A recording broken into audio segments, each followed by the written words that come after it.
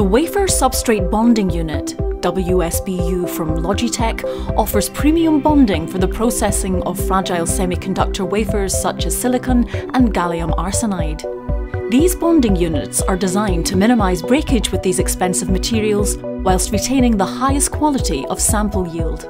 The WSBUs come in both single-station and triple-station variations and can allow for either 100mm or 150mm single or multi-wafer process capacity.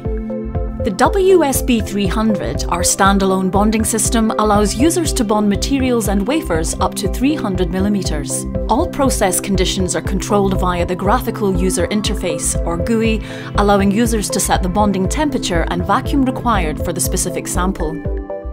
Once the bonding temperature has been set and reached, the mounting adhesive can then be applied to the glass substrate and the wafer placed upon it. Users can also create, store and recall recipes, allowing for easy process repeatability and consistency across multi-users and processes. The bonding chamber is then sealed to allow the pressure bonding process to begin. Air is evacuated from the sample chamber, creating a vacuum. The unit then enters a soak phase, where the bond temperature is maintained along with the vacuum in both the sample chamber and the diaphragm chamber. The unit then enters the bond phase. Bonding temperature and vacuum in the sample chamber are both maintained while positive downward pressure is applied to the sample from the diaphragm chamber. A positive pressure delay period can also be introduced to the process before the gradual application of positive pressure, delivered at a specified inflation rate.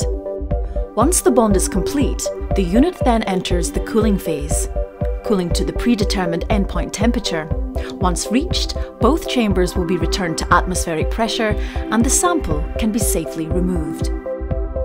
The WSBU provides consistency of bond thickness and excellent dimensional accuracy due to the precise control of a flexible diaphragm within the bonding chambers.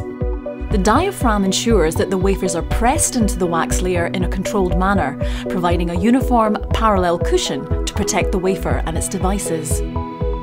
The bonding process, evacuation of the wafer chamber, heating, pressure bonding and cooling can be completed automatically in approximately 45 minutes, providing consistent results with a high standard of wafer to support carrier parallelism.